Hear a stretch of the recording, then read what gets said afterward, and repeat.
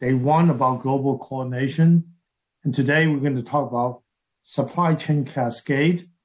And the third day, which will be held on May the 25th, will be lessons learned, which I think will prove to be a very important series of dates for this workshop to think about what we must do going forward in pandemic influenza response. So kick off the day, it's my great pleasure to introduce and welcome John Nkungasong, my friend, who in fact, he and I were just in a session this morning in the Global Health Summit.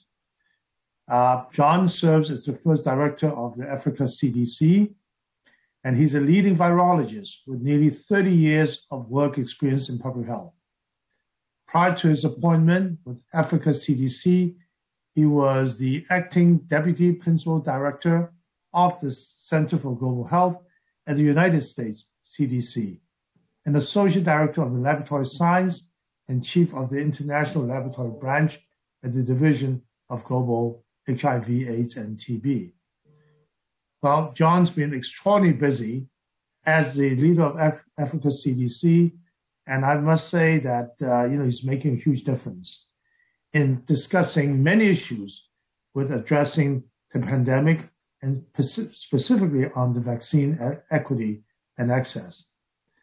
Earlier this year, he was appointed as one of the WHO Director General's special envoys on COVID-19 preparedness response.